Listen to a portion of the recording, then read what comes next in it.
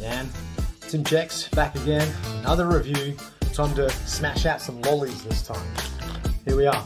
This is what I'm going for. It is hot and spicy gummy bears, hot gummy bears, extreme gummy bears, and big bang gummy bears. Got them from an import lolly shop. Fuck knows where they're from. You got to open from the bum up. What? Who's done that? Come on. Oh, let's see what we got here. I was expecting them all to be red, to be honest. Oh fuck, just dropped one. Alright, here we go. Cheers to you. Tastes like gummy. And there's already some heat coming through, which is good. So I'm just going to keep going. It's coming through. It's really coming through. Just like that. Just wait.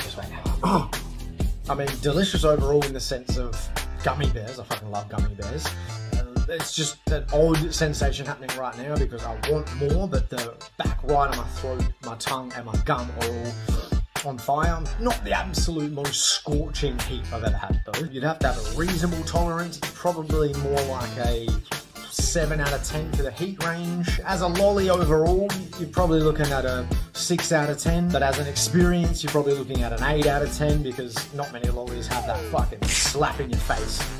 Yeah, that's all I got for now. Thanks for watching. Follow me, Tim Checks.